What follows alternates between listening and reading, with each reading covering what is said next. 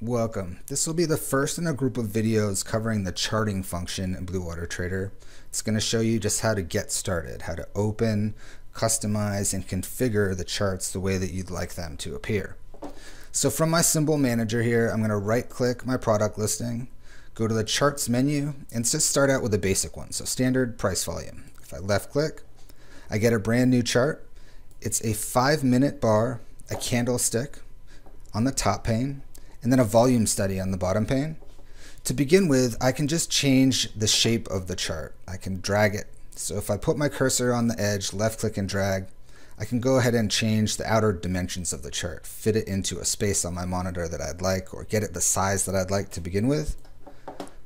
I can also adjust the relative space between the panes. If I put my cursor on that pane divider, this line here, it'll change. If I left click and drag at that point, I can expand or contract it, change the relative size of those two panes.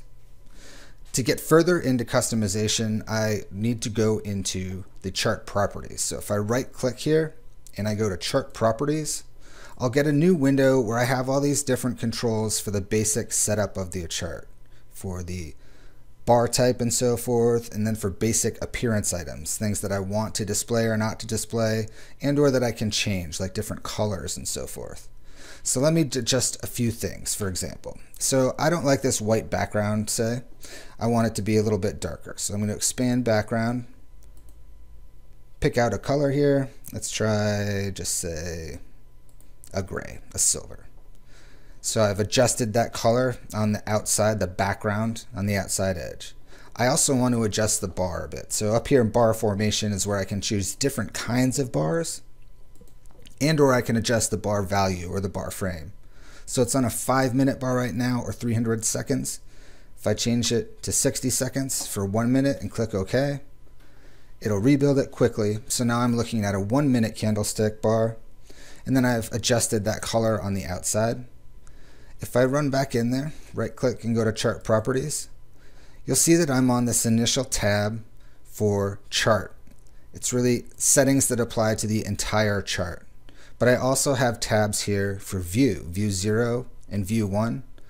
And those refer to each of these panes I have. So my candlestick pane on top, and then my volume study pane in this case down below.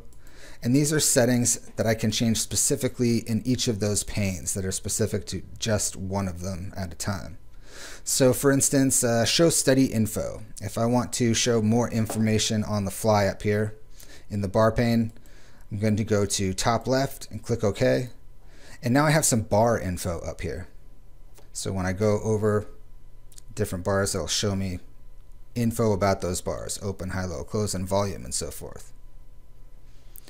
Now, right now I just have these two panes or views, but say I wanted to add another. If I right click, go to view, I can add a view, and I'll get a new blank pane down here.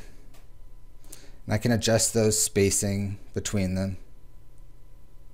And then I can populate a new item in that pane if I choose to. So just for example, I'm going to go to chart studies, select the market that I'm working with here, and let's do a MACD. So I'll select a MACD, move that over and click OK. Quickly rebuild. So that's an added view. So now I have 3 views in this chart. If I right click and go back to chart properties, I've got an additional tab, so view 0, view 1, and view 2. If I do the same example I did before, I could do study info here, click OK. Now I have information in the corner of that pane corresponding to that study. After a while I decided I didn't want this basic volume study pane. I think I just want to go with the candlestick and the MACD. So if I right click in this center pane, go to view, and remove view, I can yank that one out of there. So that's basics on getting started with a chart. How to open up a chart, go to chart properties to change some of the basic display and settings on that chart.